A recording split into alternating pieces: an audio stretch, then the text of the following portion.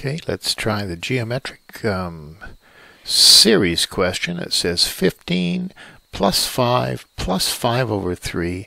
If you this is and this dot dot dot means it kind of goes on forever is what they're showing here.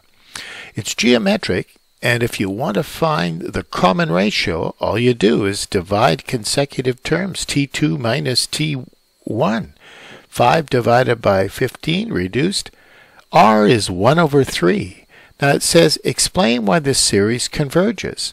Well, the condition for convergence is that the number has to be between 1 and minus 1. So the answer is 1/3 is in between 1 and minus 1. And that's why it converges. Now it says evaluate this, and you're looking at this 3 to the 2 minus n. You're going, oh man, I'm not sure what this is. Now if you were clever, it's like maybe seeing 3 to the minus n is really 1/3 to the n. So you're looking at r as 1/3. But say you didn't know that. Just look at the first term. Put 1 into the formula. 2 minus 1. Just type this in your calculator. Put a 1 in there. You get 15. Put in 2 and you get 5. Put in 3. Hey, this is the same geometric series.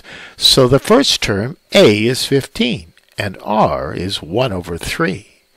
And the formula for an infinite series is a equals 1 minus r. And r, as long as r is a fraction, in between 1 and minus 1, it works. So you get your calculator, you go 15 over 1 minus 1/3, that's 2/3, you tip in times, the answer is going to be 22.5, or 44 over 2. That's the sum to infinity. And that's all there is to it. There's that geometric series. Now the next question is a whole different thing. It's a sequence given where they've given you a formula and they tell you it's the sum. And if you want to find the sum of 3 terms, you just put 3 in here. It's a formula that they're telling you that's what it is. So the sum of 24 terms, you just put 24 in there. 24 plus 2 minus 4. Your calculator says it's 67,108,860. Now if you want to find the 24th term, you take 24 terms added up minus 23 terms added up, the sum of 23, that'll give you the 24th term. So if you think about it, if you sum 23 terms plus the 24th, that gives you this. So this equation makes sense, and it's an important trick. Well, we already know the sum of 24 terms. We just put in the formula for the sum of 23. We put in 23 plus 2 minus 4. We just put that in our calculator, and we get the answer for the 24th term, 33,554,424.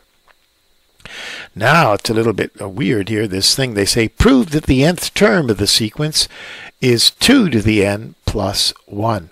Well, if you want to find any term, you take the sum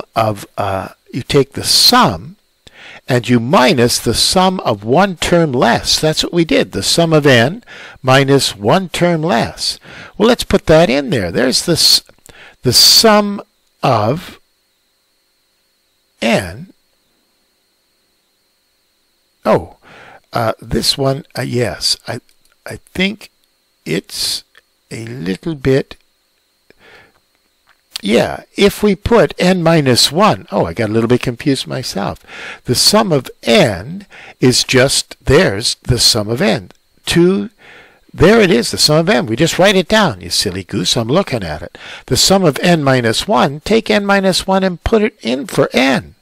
Minus 1 plus 2 gives you plus 1. Well, there it is, the sum of n and the sum of n minus 1. The sum of n minus 1, you just take n minus 1 and put it in there, and you get that. Well, minus 4 minus minus 4 is 0. And then you have 2 to the n plus 2 minus 2 to the n plus 1. Well, now we factor out 2 to the n. Hey, this is 2 to the n times 2 squared minus 2 to the first. Well, what's 4 minus 2? That's just 2 to the 1. And 2 to the n times 2 to the 1, hey, that really does equal 2 to the n plus 1.